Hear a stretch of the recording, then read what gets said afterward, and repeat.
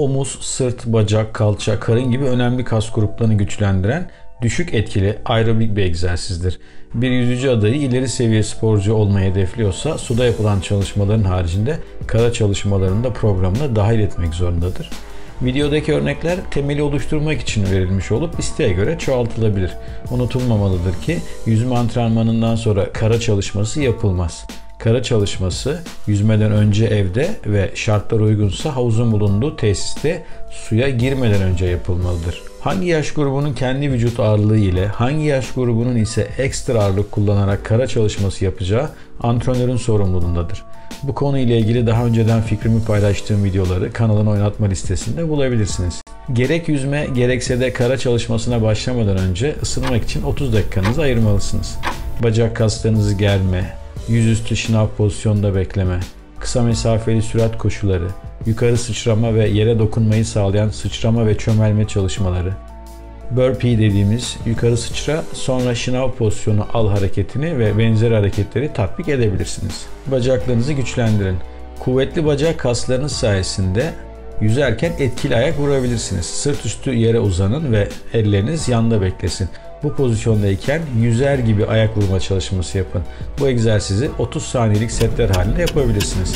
Aralarda dinlenmeyi ihmal etmeyin. Kendi vücut ağırlığınızdan yararlanın.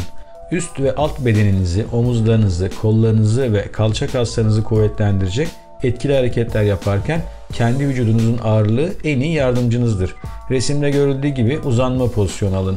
Kollarınız omuz genişliğinde açık ve dirsekten itibaren yere temas etmeli. Ayak parmak uçlarınız yere temas etmeli. Bu pozisyondayken tüm vücut gergin olmalı. Vücudunuzu gergin ve dengede tutmaya çalışırken kalça kaslarınız kuvvetlenecek. Kendi rutin çalışmanızı programlayın. Egzersiz yapmak için fitness salonuna gitmenize gerek yok. Yaklaşık 20 dakikalık bir egzersiz programını alışkanlık haline getirebilirsiniz. 10-15 şınav çekme, 20-30 arası mekik yapma, 10-15 çömelik kalkma. Aralarda 1 dakika dinlenmeyi ihmal etmeyin. Çekirdek bölgeyi güçlendirin. Karın ve bel bölgesinde hemen hemen her şeyi yapmanıza yarayan en önemli kas grupları mevcuttur. Kuş köpek duruşu.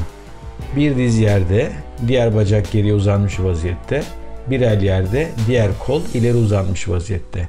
Vücut gergin şekilde 3-4 saniye beklenir ve bacaklar değiştirilir. Her zaman çapraz bacak, çapraz kol kullanılır. Kollar çok yukarı kalkmaz, gövde yere paralel iken kol ve bacak gövde hizasındadır. Ve oturuş. Önce oturun, sonrasında bacaklarınızı 45 derece açı elde edecek şekilde yukarı doğru kaldırın. Kollarınızı dizlerinize kadar uzatın ve bu pozisyonda 10 ile 30 saniye süresince bekleyin. Havuz dışında başka sporları uygulayın. Havuzda çalışmanızın olmadığı zamanlarda başka eğlenceli sporlar yaparak mevcut kapasitenizi zinde tutabilirsiniz. Örneğin futbol oynayarak kas gruplarınızı çalıştıran, nefesinizi açan, koordinasyonunuzu geliştirmeye yardımcı eğlenceli bir aktivite yapmış olursunuz. Zaman ayırıp izlediğiniz için teşekkür ediyorum. Takipçilerden gelen isteklere göre videolar yapmaya gayret ediyoruz. Siz de yüzme konusundaki sorularınızın cevaplarını oynatma listesindeki videoların içerisinde veya yorumlarda bulabilirsiniz. Yayınlanacak olan videolardan haberdar olmak isterseniz de kanala abone olabilirsiniz. Unutmayalım, bilgi ve sevgi paylaşarak artarmış.